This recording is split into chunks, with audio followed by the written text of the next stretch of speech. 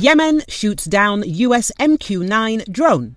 A US military drone was shot down while operating over the coast of Yemen, unnamed officials told multiple media outlets, pinning the strike on Houthis. The armed militia group had previously vowed drone and rocket attacks against Israel amid continued fighting in Gaza.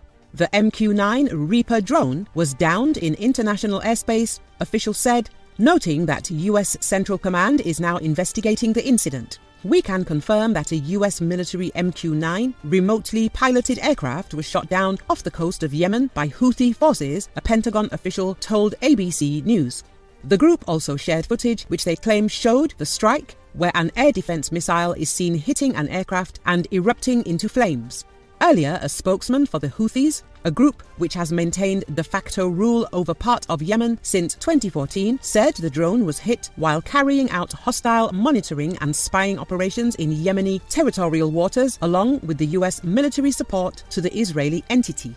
Hostile acts won't deter the Yemeni armed forces from continuing to conduct military operations against the Israeli entity in solidarity with the oppression of the Palestinian nation, the spokesman added.